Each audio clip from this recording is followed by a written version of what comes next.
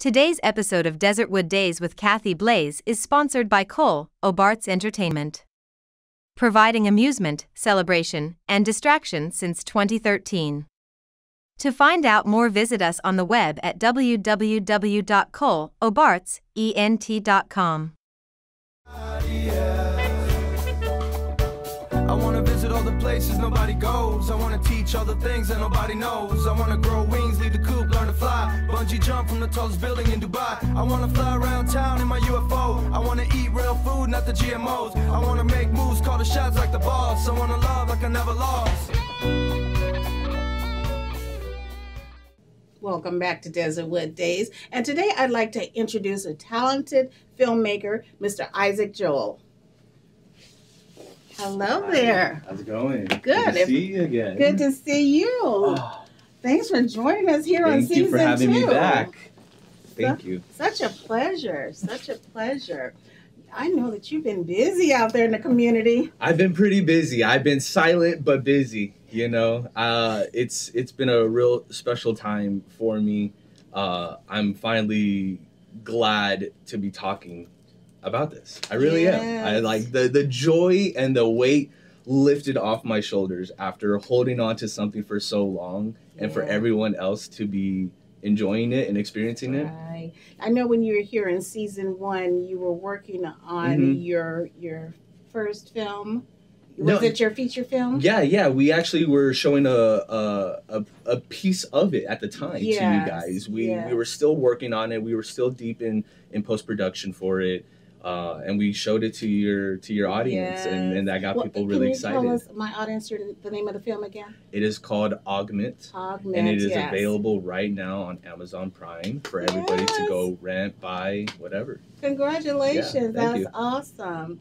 You know what I tell you, it is so nice to see that final product. When I mean, you know, they've been working so hard out there on it. And to see that final product and it's out there on You Prime were there now. at the screening for Valor Fest. Yes, and you I were was. able to see it. Yes, I was. How did you feel about it? I enjoyed it. You know what? It threw me for a couple of loops there.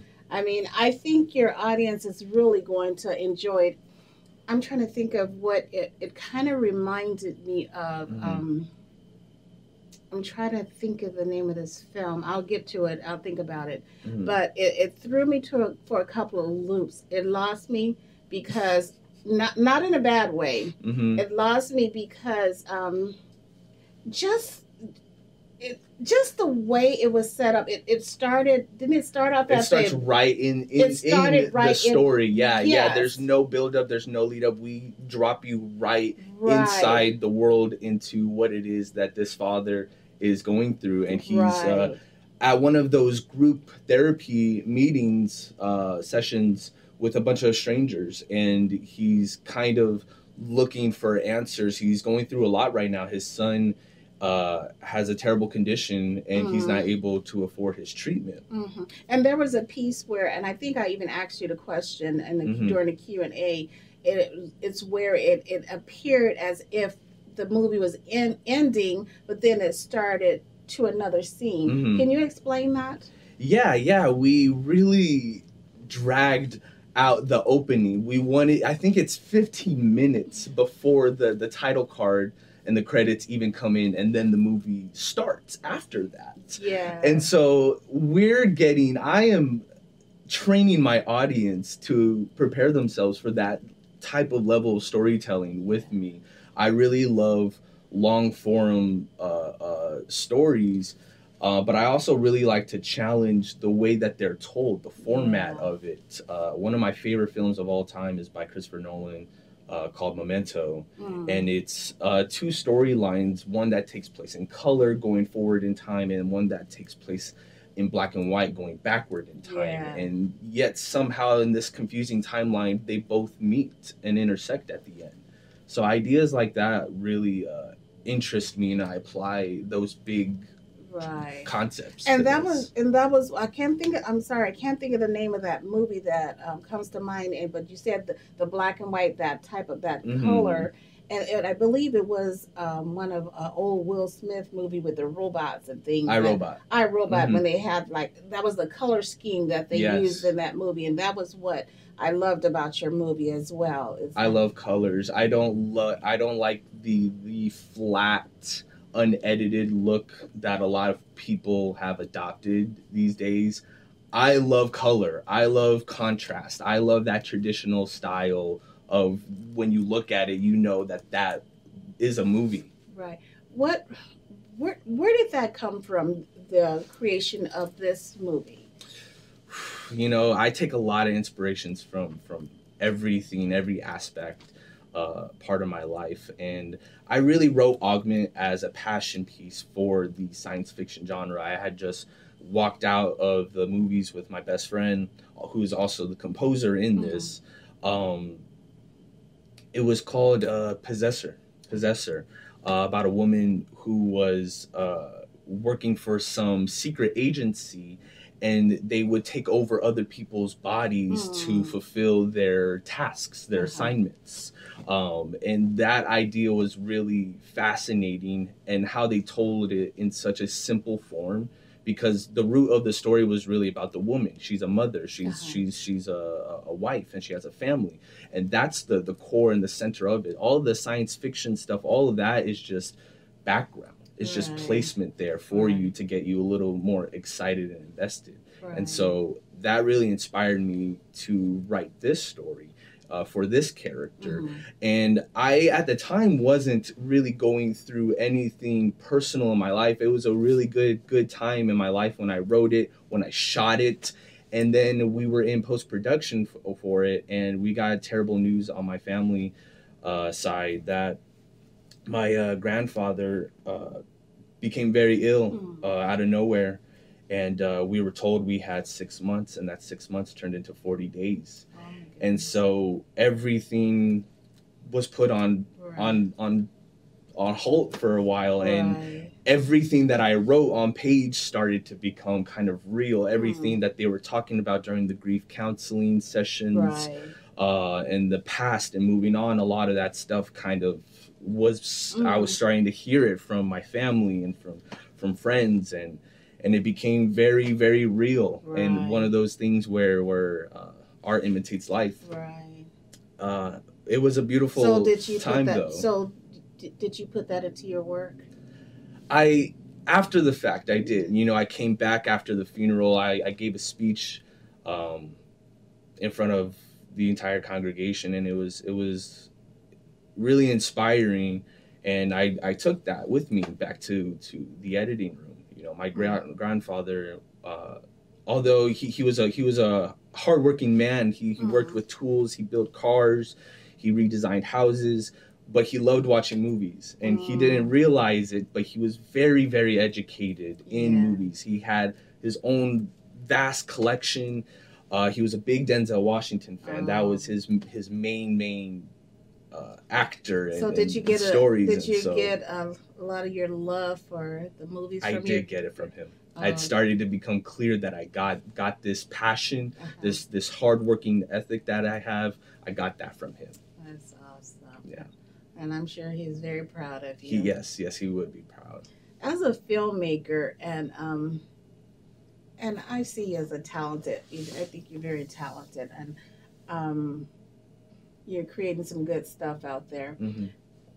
As a filmmaker that's creating content that's different than what we see out there in our communities, I mean, do you feel that you're getting what you need to be able to produce what you want to produce? Not even close. No, these two shorts that I have on Amazon, Shadow Valley and now Augment, they were both completely funded by myself. I paid for the studio locations, I did the driving, we used my car, you know, I paid for the food, whatever it was that we needed, the actors' time. I did what I could, you know, for these two projects, and I was stretched very, very thin towards the end. Well, you said the key word. You said you did what you could, and that's all you can do. At the moment, is do what you can do. And I'm proud of the final products, and it shows you, like, wow, if I can do all of this with so little, imagine what I could do with a lot more.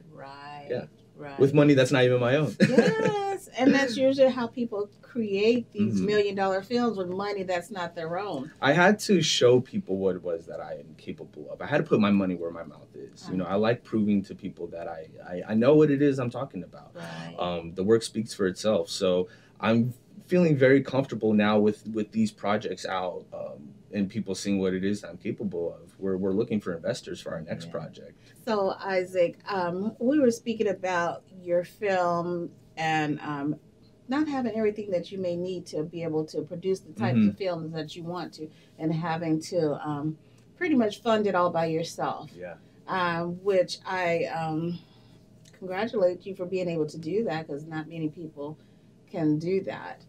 One of the things I wanted to ask you, speaking about your film, and like I said, I think you're doing good things out there.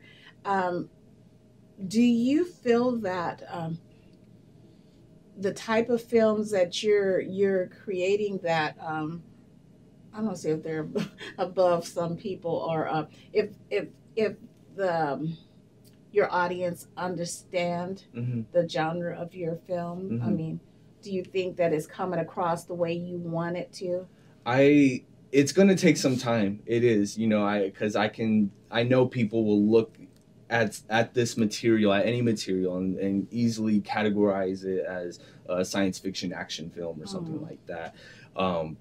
But for me, the core, again, that I can't emphasize it enough with everything, is always the people, the drama, the emotional pull that they're going through. And so I always put that first and foremost before anything else. And like, the genre is just a background. It's just to set up the stage for these real life stories that are being told.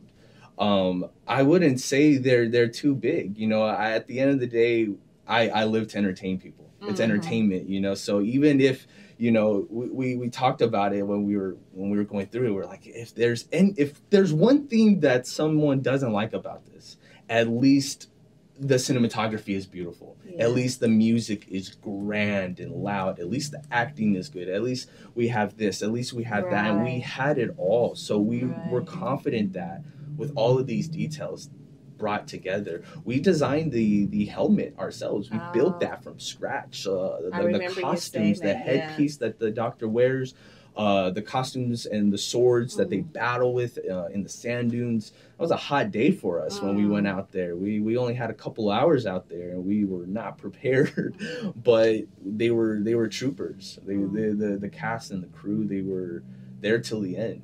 And they were really about the material the way I was. I noticed that you really go out and you put a lot of effort into it. It's not totally studio-based filming. I mean, like you said, you may go out into the dunes, or you may, I remember you mentioned being, was it Chicago or New York? I mean, you really put a lot into your films to entertain and to bring out this spectacular look in your films. So it's not that it's all on green screen in a studio somewhere. You're really getting out there to make it real. Yeah. And I love that about what you do. Yeah, I'm the one that's right behind the camera with them. I am there with them all the way through it. I'm not hiding out behind some tent looking at big screens. I don't have that luxury. All I have is my will, my passion, and my drive. Right. Do you find yourself being in a lot of your films? Acting in a lot of your films? You know, I am not in either of these two projects. Were you tempted? I was not tempted at all. No, not at all. No. Not at all. I wanted to nail directing, cinematography, the story. I wanted to make sure everything behind the scenes was going according to plan, and let the professionals take care of that first. And the actors, the talent that we got, they were talented. They were very, very talented. The woman that plays the doctor, Sophia, she's an actress out in California, and we shot her scenes out in California. So we were really open to work with people from all over. That's awesome. So I know that I'm going to move on to your new script. Yeah. I know that you have a new film coming out. Can you tell Yeah. us a tad about that? Yeah. There's a lot to tell, and then there's a lot that I can't tell. Sure. I love surprising my audience.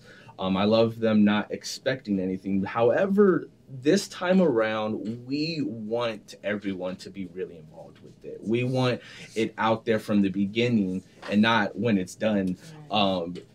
That way, everyone can feel more connected with it. Everyone can feel more excited about it. It's called Remnant Falls, and it is a script that I have been writing silently for the last 5-6 years. Wow. Yeah, for a very long time. I come back to it every now and then, and I develop it a little bit more and more.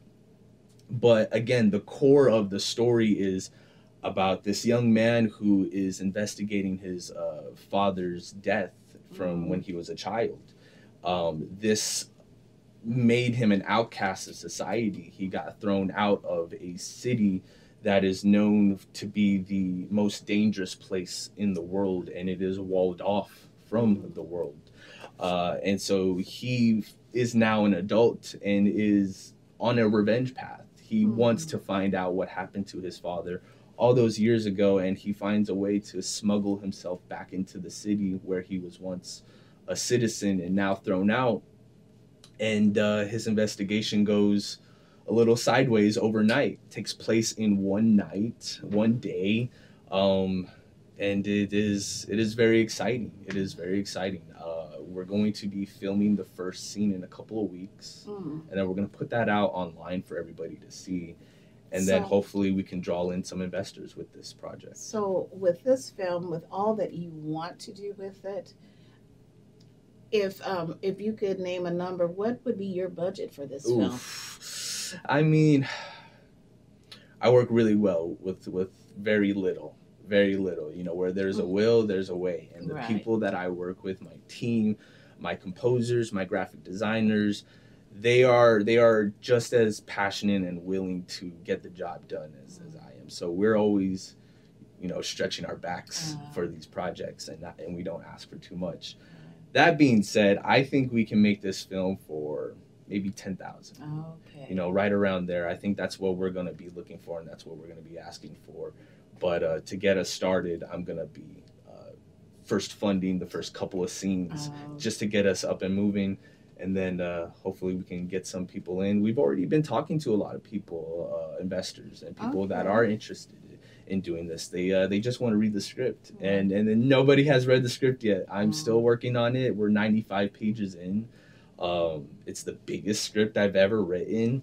With Augment, I think that was maybe 40 pages, something like that. Very small. But it's all in here. It really is. We do a lot of improv. We go off book, and I allow the actors to play around with the scene and bring whatever it is that they want to bring into it. Yeah. Yes. So I've probably asked you this before, but where do you see Isaac in 5 years? You did ask me that last time I was here, and I thought about that a lot, actually, more so after we talked. Right now, things are going pretty well for me with my film critic career that I have going on. I'm very close to getting onto the press list, which pretty much just means I don't have to show up hours early and wait in line with everybody else. I get there right when the movie starts, and I'm sitting there with the actual press, and hopefully we can be getting our reviews on Rotten Tomatoes. I'm working really close with Agents of Fandom with that, and they're doing incredible work. They do live streaming interviews with actually famous people that are doing the Disney Plus shows, all the Marvel and the DC and the Star Wars shows. So my involvement with them has been growing, and I'm very excited to be with them. And then they're very also passionate about my filmmaking career. They're very supportive about me doing what it is that I do. So to have everybody's support in all that it is that I'm involved with is amazing. That's awesome. So where can our audience find you?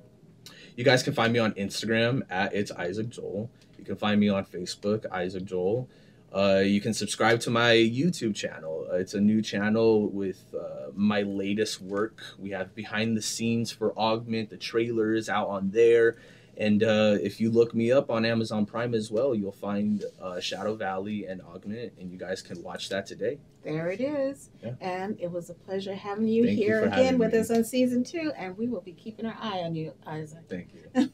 And thank you for joining us today here at Desertwood Days, and we'll catch you next time.